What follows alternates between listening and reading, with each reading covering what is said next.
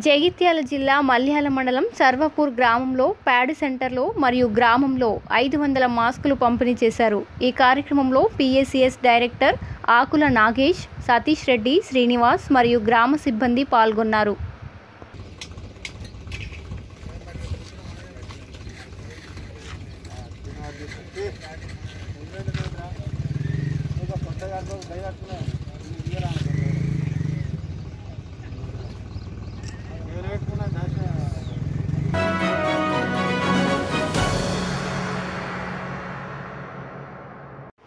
జనగామ జిల్లా rural CI Balaji మాట్లాడుతూ ప్రజలు అనవసరంగా రోడ్లపైకి రాకూడదని, ఎవరైనా లాక్డౌన్ ఉల్లంఘిస్తే కఠిన చర్యలు తప్పవని సూచించారు. సూర్యాపేట ఏరియా నుండి ఎవరైనా కొత్త వ్యక్తులు వస్తే పోలీసులకి కానీ, ఆశా వర్కర్లకు లేదా గ్రామ సిబ్బందికి కానీ తెలియజేయాలని జిల్లా ప్రజలకు విజ్ఞప్తి చేశారు. 3 కిలోమీటర్ల వరకు మాత్రమే తన నిత్యావసర సరుకులు కొనుగోలు కోసం వెళ్ళవలసి వస్తుంది. అది మార్నింగ్ 6 నుంచి ఈవినింగ్ 6 వరకు నిత్యావసర సరుకులు ఎక్కడా షార్ట్ కాకుండా మా పోలీస్ తరఫున మేము ఒక్కొక్కరిని నియమించి నోడల్ ఆఫీసర్గా ఉంచి ఎక్కడ రేట్లు పెరగకుండా కూడా చూడడం జరుగుతుంది.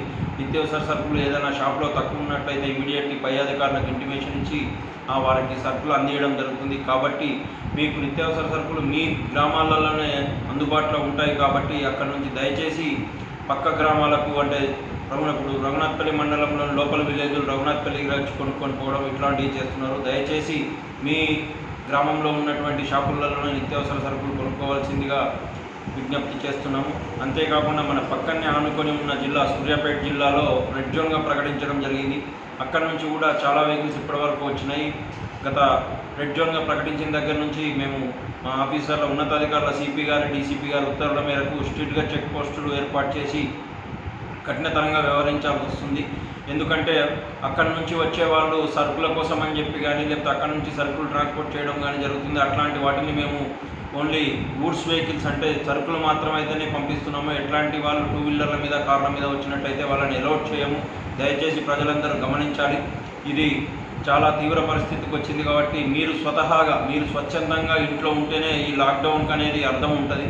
అంతేగాని మీరు బ్యాంకులలో డబ్బులు వాటి గవర్నమెంట్ డబ్బులు ఇచ్చింది, డబ్బులు డ్రా చేసుకోవడానికి వస్తున్నామని ఇట్లా రీజన్స్ మీద బ్యాంకుల దగ్గరికి గుమిగూడుతున్నారు. దయచేసి ప్రజలందరూ పోలీసు వారి విజ్ఞప్తిని అర్థం చేసుకోవాలి. మీ బ్యాంకులో పడ్డటువంటి డబ్బులు మీ అకౌంట్లోనే ఉంటాయి. అవి ఎట్టి పరిస్థితుల్లో తిరిగి వెళ్ళవు. కాబట్టి మీకు అవసరం లేకున్నా వచ్చి బ్యాంకులలో డబ్బులు తీసుకోవాలని చెప్పి ప్రయత్నం చేస్తున్నారు. దయచేసి మీ అకౌంట్లో డబ్బులు మీ దాంట్లోనే ఉంటే మీరు ఎట్టి పరిస్థితుల్లో బయటికి రావద్దని చెప్పి పోలీసు వారి తరఫున విజ్ఞప్తి చేస్తున్నాము.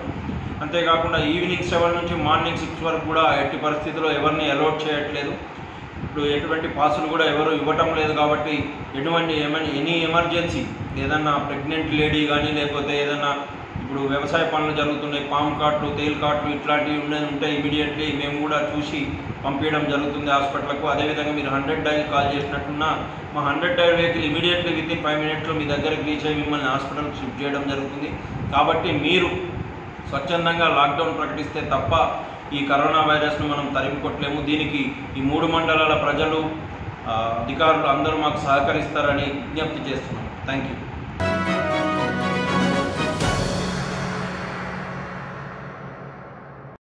కర్నూలు జిల్లా ఆలూరు మండల కేంద్రంలో పొదుపు మహిళల సంక్షేమమే రాష్ట్ర ప్రభుత్వ లక్ష్యమని రాష్ట్ర కార్మిక శాఖ మంత్రి గుమ్మనూరు జయరాం అన్నారు. ముఖ్యమంత్రి వైఎస్ జగన్మోహన్ రెడ్డి ఆదేశాల మేరకు రాష్ట్ర కార్మిక శాఖ మంత్రి గుమ్మనూరు జయరాం వైఎస్ఆర్ సున్నా వడ్డీ పథకాన్ని ప్రారంభించారు. పొదుపు సంఘాల సభ్యులకు వైఎస్ఆర్ సున్నా వడ్డీ చెక్కులను పంపిణీ చేశారు. మంత్రి జయరాం ఈ సందర్భంగా మాట్లాడుతూ కర్నూలు జిల్లాలో 44,423 పొదుపు సంఘాలకు 82,60,00,000 రూపాయల సున్నా వడ్డీ రుణాలను రాష్ట్ర ప్రభుత్వం మంజూరు చేయడం హర్షించదగ్గ విషయమని అన్నారు. అలాగే పొదుపు మహిళల చేత ఆలూరు నియోజకవర్గ పరిధిలోని దాదాపు 50,000 మాస్కులను తయారు చేసేందుకు ప్రభుత్వం అన్ని చర్యలు చేపట్టిందని, ఇప్పటికే పొదుపు మహిళలు సుమారు 20,000 మాస్కులు తయారు చేసి వాటిని వైఎస్ఆర్ ఇందిరాక్రాంతి పథకం అధికారుల ద్వారా గ్రామాల్లో పంపిణీ చేశామని తెలిపారు. ఈరోజు 5 కోట్ల ప్రజలు జీవనం బాగా గడపాలని చెప్పేసి వారి ఆరోగ్యాలను కాపాడుకోవాలని ఈరోజు చూస్తుంటే కరోనా జబ్బు అనేది చాలా భయంకరమైన వ్యాధి. ఈరోజు జిల్లాలో మన కర్నూలు జిల్లాలోనే రాష్ట్రం మొత్తం పైన చూసుకుంటే మన కర్నూలు జిల్లాలో ఎక్కువ ఉంది. ఆ కర్నూలు జిల్లాలోన ఈరోజు మన జిల్లాని ఆదుకోవాలని చెప్పేసి కోవిడ్ హాస్పిటల్ని కూడా నిర్వహించడం జరిగింది. కోవిడ్ హాస్పిటల్తో పాటు మంచి పరికరాలు, డాక్టర్సు, ప్రత్యేకంగా ఒక దృష్టి సడలించి ఈరోజు మన జిల్లాని కాపాడుకోవాలని చెప్పేసి మన ముఖ్యమంత్రి గారు ఎన్నో విధాలుగా పోరాడి ఈరోజు ప్రయత్నం చేయడం జరిగింది. అదేవిధంగా చూస్తుంటే ఈ కరోనా జబ్బు అనేది చెప్పనంటే ఈ నెలతోనో 2 నెలలు అవుతుందో ఏమో తెలియదు, కానీ అయినా కూడా మనందరం 5 కోట్ల ప్రజలు వారి ఇళ్లలో ఉండి వారి ఆరోగ్యాలు కాపాడుకుంటూ మన రాష్ట్ర భవిష్యత్తు కాపాడుకోవాలని చెప్పేసి 5 కోట్ల ప్రజానికానికి విన్నవించుకోవడం జరిగింది.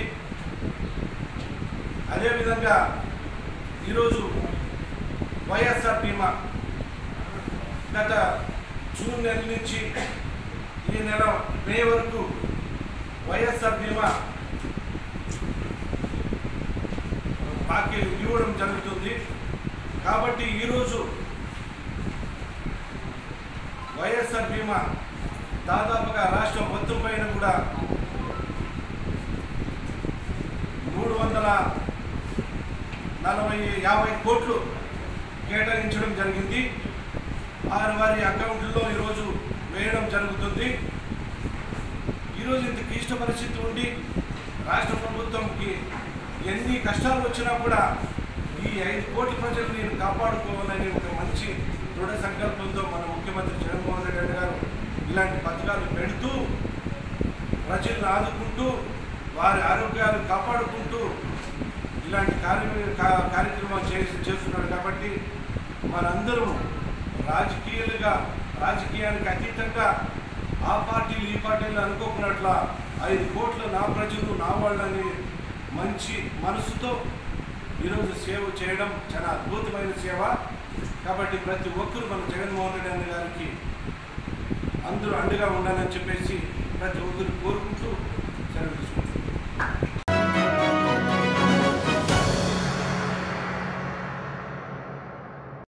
నిజామాబాద్ జిల్లా ఎడపల్లి మండలంలో ఐకేపీ ఆధ్వర్యంలో ఎడపల్లి మండల కేంద్రంతో పాటు మంగళపహాడ్ గ్రామంలో గల వరి ధాన్యం కొనుగోలు కేంద్రాన్ని డిఆర్డీఏ పీడీ రమేష్ రాథోడ్ పరిశీలించారు. కరోనా వైరస్ నియంత్రణలో భాగంగా కొనుగోలు కేంద్రాల వద్ద హమాలీలు తప్పనిసరిగా మాస్క్ లేదా చేతి రుమాలను ధరించి ఒకే చోట గుమిగూడవద్దని అన్నారు. రైతులు వారికి అందించిన టోకెన్ల ప్రకారమే కేంద్రం ఇన్ఛార్జ్ ఫోన్ ద్వారా సమాచారం అందించిన పిదపనే ధాన్యం కొనుగోలు కేంద్రాల వద్దకు రావాలని రైతులకు సూచించారు. రైతులు తమ ధాన్యాన్ని కొనుగోలు కేంద్రానికి తరలించే క్రమంలో తప్పకుండా కరోనా వైరస్ నియంత్రణ జాగ్రత్తలు పాటించాలని అన్నారు. ఐకేపీ ఆధ్వర్యంలో జిల్లా వ్యాప్తంగా 40 ధాన్యం కొనుగోలు కేంద్రాలలో 36 కేంద్రాలు ధాన్యం కొనుగోలు చేస్తున్నాయని అన్నారు.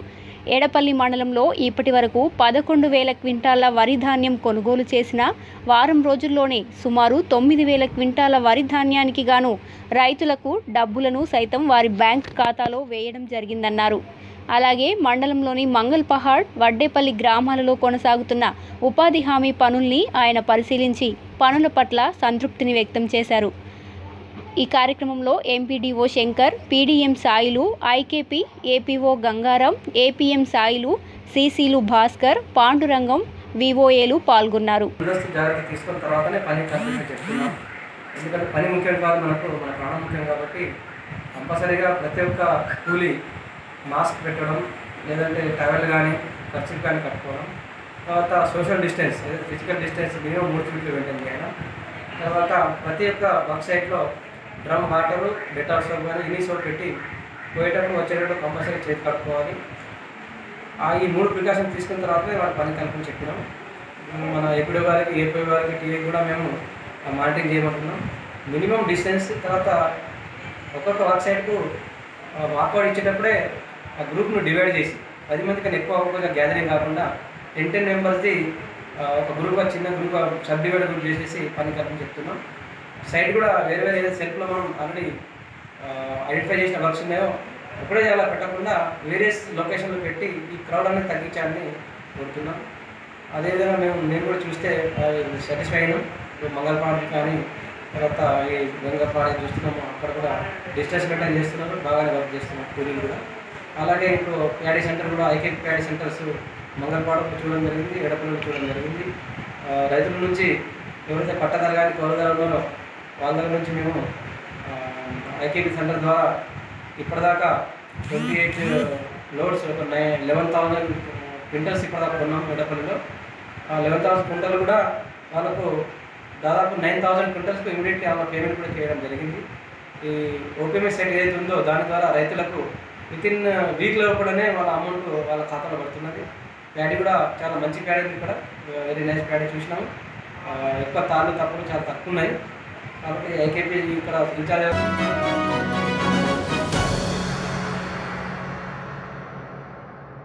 నిజామాబాద్ జిల్లా ఎడపల్లి మండలం కుర్నాపల్లి గ్రామంలోని 7వ వార్డుకు త్రాగునీరును సరఫరా చేసే ట్యాంక్లో ప్రమాదవశాత్తు కోతులు పడి మృతి చెందాయి.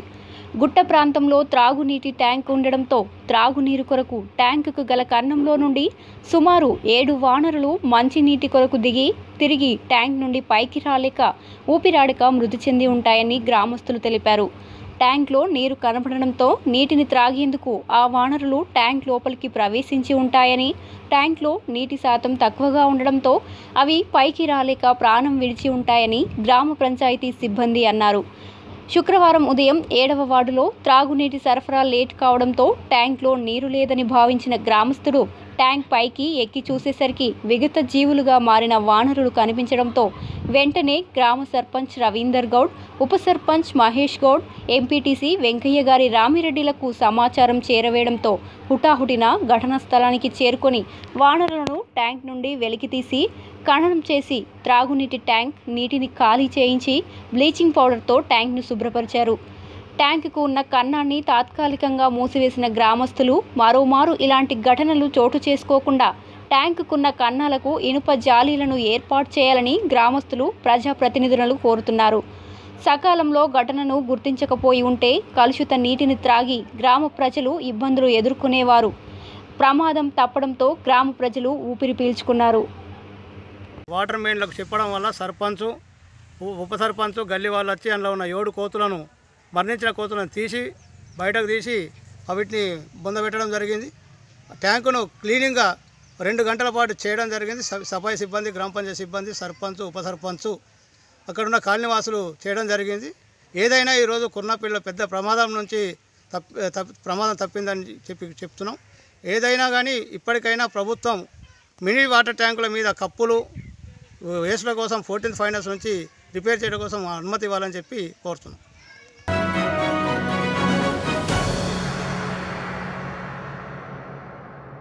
కర్నూలు జిల్లా ఆలూరు మండల కేంద్రంలో ఉపాధి కూలీలు మాస్క్ లేకుండా పనిచేస్తుండగా గమనించిన support for society team Bengaluru కిషోర్కి విషయం తెలియజేశారు. వెంటనే స్పందించిన కిషోర్ 1000 మాస్కులను తయారు చేయించి సపోర్ట్ ఫర్ సొసైటీ టీంతో ఉపాధి కూలీలు ఎక్కడెక్కడ ఉన్నారో గుర్తించి బెంగళూరు కిషోర్ ఆదేశాలతో వారికి మాస్కులను ఉచితంగా పంపిణీ చేశారు. ఈ కార్యక్రమంలో ex army Mahesh, Puliram, support for society team పాల్గొన్నారు.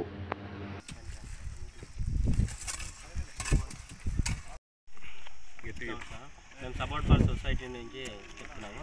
ఈరోజు ఉపాధి హామీ కూలీ వాళ్ళ మేట్లు అందరూ వచ్చి మమ్మల్ని కలిశారు. నిన్న నైట్ వచ్చి ఇక్కడ అందరికీ 1000 మంది వరకు పనిచేస్తారు.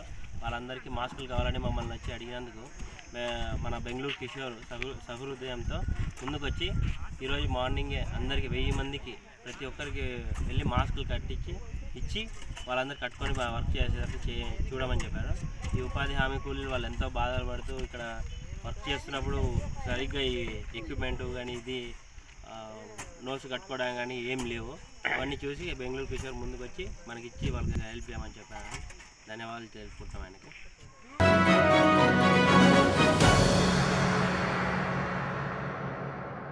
నిజామాబాద్ జిల్లాలో కరోనా నేపథ్యంలో ఆకలితో అలమటిస్తున్న నిరుపేదలకు మరియు నిరంతరం సేవలందించే వైద్య సిబ్బంది, పోలీస్ సిబ్బంది, మున్సిపల్ కార్మికులు, ఆశా వర్కర్లు అందరికీ గత 10 రోజుల నుండి గంగస్టన్ ఫేజ్ 2 దీపక్ ఫంక్షన్ హాల్లో ఇందూర్ రక్షాదళ్ ఆధ్వర్యంలో రోజు వంటలు చేస్తూ సుమారు 200 మందికి ఆహార పొట్లాలు పంపిణీ చేస్తున్నారు.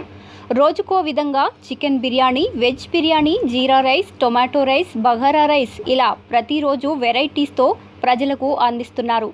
ఇందూర్ రక్షాదళ్ ప్రతినిధి ఈ సందర్భంగా మాట్లాడుతూ కరోనా నేపథ్యంలో ఎవరూ కూడా ఆకలితో ఉండకూడదని మిత్రులందరూ కలిసి ఈ కార్యక్రమాన్ని నిర్వహిస్తున్నామని, ఆహార పంపిణీ లాక్డౌన్ పూర్తయ్యే వరకు కొనసాగుతుందని తెలిపారు. ఈ కార్యక్రమంలో రాహుల్, హరీష్, సాయి కుమార్, క్రాంతి, విశాల్, దీపక్, రతన్, యశ్వంత్, అఖిల్, మణితేజ్, కళ్యాణ్, విక్కీ పాల్గొన్నారు.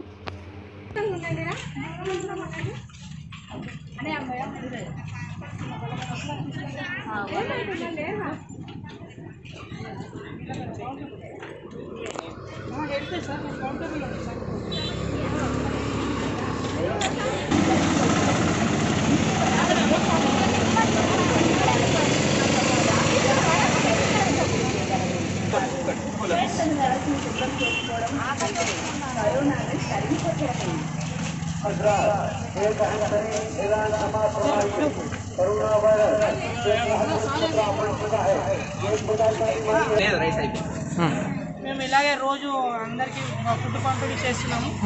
ఆశా వర్కర్స్ కూడా మేము ఇవ్వడం జరుగుతుంది. గత 4 రోజుల నుంచి కూడా మేము వాళ్ళకి ఇవ్వడం జరుగుతుంది. అయిపోయే వరకు మేము ఇలాగే ఇస్తూ ఉంటాము. చెప్పండి. మేము ఎల్లమ్మగుట్ట రెగ్యులర్లో వర్క్ చేస్తున్నామండి. ఆశా వర్కర్స్ మాకు ఇందూర్ రక్ష వాళ్ళు మాకు ఫుడ్ అరేంజ్ చేస్తున్నారు. 4 days నుంచి వాళ్ళే అరేంజ్ చేస్తున్నారండి.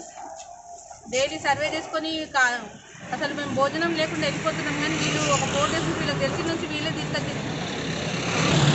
నా పేరు కే సరిత, ఎల్లమ్మగుట్ట.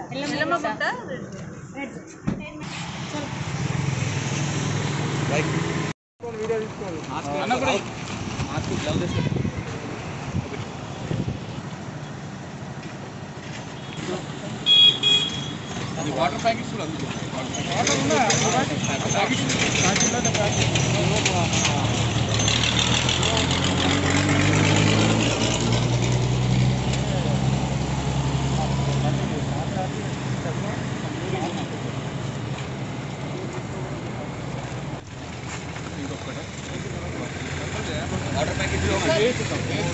వాటర్ ప్యాకెట్ వద్దా హ్యాండ్ వాష్ తీసుకుని వాటర్